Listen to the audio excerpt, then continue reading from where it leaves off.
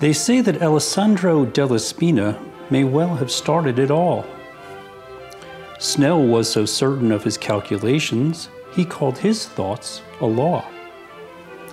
Newton gave us white light as appearing as a rainbow. We all know that Fresnel was a whiz with lenses in a row.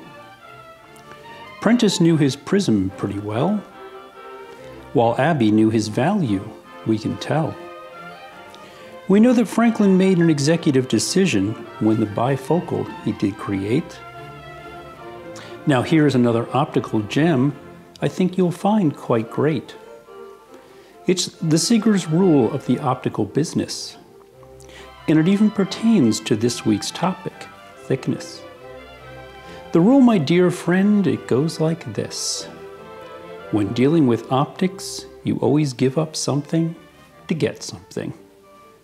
And that ends our poetry reading for today.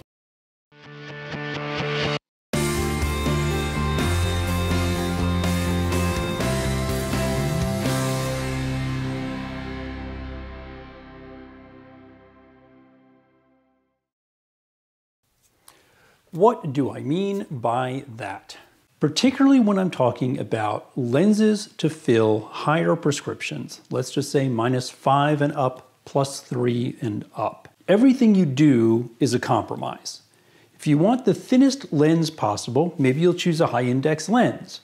But then you might suffer for some weight. You may suffer from some chromatic aberration. Let's say you want the lightest lens. Maybe you'll choose poly and your optics won't be so good. Let's say you want the greatest optics possible. You might choose glass, suffer the weight, the danger of wearing glass. Everything is a trade-off. But what I'm here to talk about today are some things that you can do kind of before the sale, kind of during the sale, and then when you're working with your lab in order to make your life easier, get a much better quality lens, and of course, ultimately make your customer that much happier with their pair of glasses. I wrote stuff up there just so I could say more stuff. If I were to take all of this information, everything that you need to know, everything you need to think about when dealing with higher power lenses, it boils down to the golden rule. Not even millimeters matter, tenths of a millimeter matter.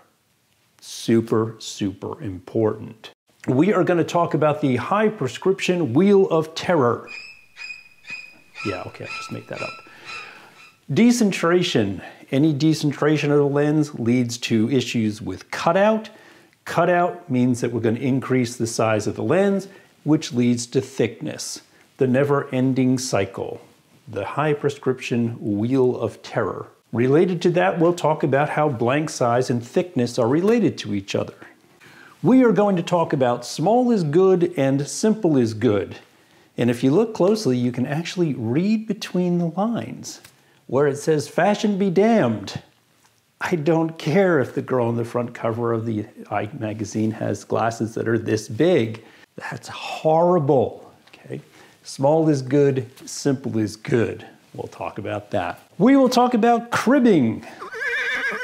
No, not a horse cribbing. It's something different. I'll show you.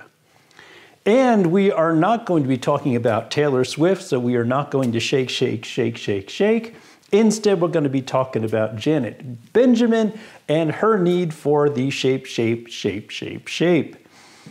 And then we will talk a little bit about working with the lab so that you get the very best high prescription lenses possible. Let's start with the high prescription wheel of terror. Don't you dare touch me! Stand back!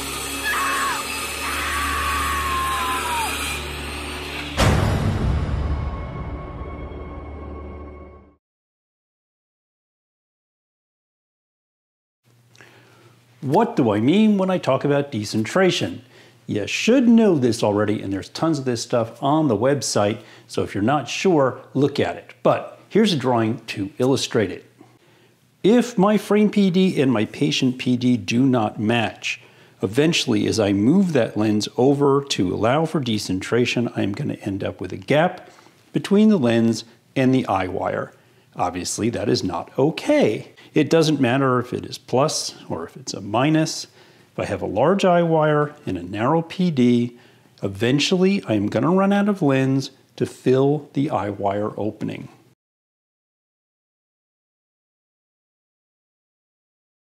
So you can see how decentration leads to cutout problems. Cutout problems mean that we have to increase the size of the blank that we're going to cut down to fit the eye wire. Anytime that we have decentration, we have cutout, we have thickness issues.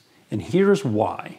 You can see all of these lenses are the same. They're all +3. They all have roughly the same curves on the back and on the front. As I increase the blank size necessary to cut out for that eye wire, that blank is going to become thicker. Remember I said tenths of a millimeter matter here. If you don't take anything else away from this video, I want you to always remember every customer you look at, keep this in the back of your mind. The larger the eye wire, the bigger the lens blank you're going to need to cut out to fill that prescription, and the thicker that lens will be. This isn't a one-dimensional pretty drawing. This is the way it is. Increase that blank size, you're gonna get a thicker lens. Thicker lens, never a good thing. Now let's take that a step further and look at that lens within the eye wire opening. If my brown lines are my frame and my frame PD and my patient PD are the same, at least I'll have the same thickness on each side. But when I begin to decenter the lens, look what happens. On a minus lens, I get a thick edge temporally and a slightly thinner edge nasally. In a plus, I get a thick edge nasally and a slightly thinner edge temporally. All right, I know you're saying, hey, you're just telling me problems, give me some solutions. So let's talk about how you make your life a little bit better when dealing with those higher plus and minus prescriptions. One of the most important things that you can do during the sale when you're helping your customer pick out a pair of glasses is to try to get your frame PD as close to your patient PD as possible. Of course, I know that's not always possible and it's going to very rarely be perfect, but remember, those tenths of a millimeter matter.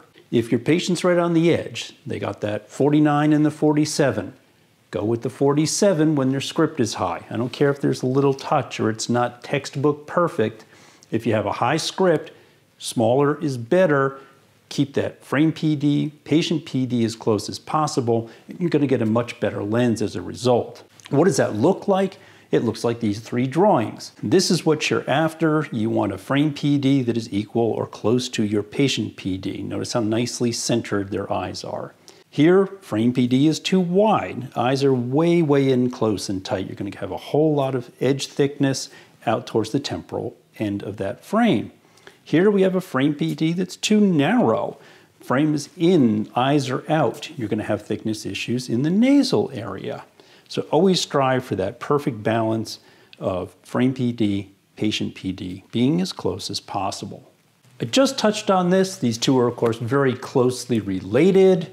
But the other thing you're going to want to do is always choose, again, that smallest eye wire. And here's why. You can see why small is good. Look at the drawing.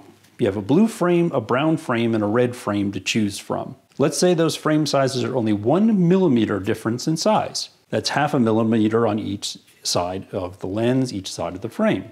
Even that ½ millimeter is going to make a difference in that finished edge thickness. Cribbing is it means to chew. And with modern surfacing equipment, if you provide us with all the information that we need that I'm about to show you, we can crib the lens. It means we can chew away material around the outside so it is roughly the shape of the frame that you're going to put them in. It has a whole lot of advantages, greatly reduces wear and tear on equipment, particularly your edger, obviously, reduces the chance of lens spin on the block, reduces the chance of warping the lens from heat generated in the process of edging, and obviously just overall reduces finishing time. All right, let's talk about our shape, which is related to our comment that simple is good. Let's take a look at this drawing. Sharp corners, unique shapes, straight edges, try to avoid them.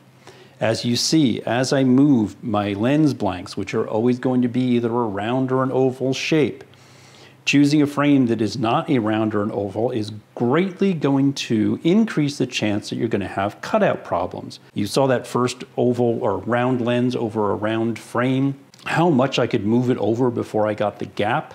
Well, if you look at something with sharp corners, squares, odd shapes, it takes very little movement to start creating that gap. The gap means that I'm going to have cutout problems. Cutout problems mean I have to increase my blank size.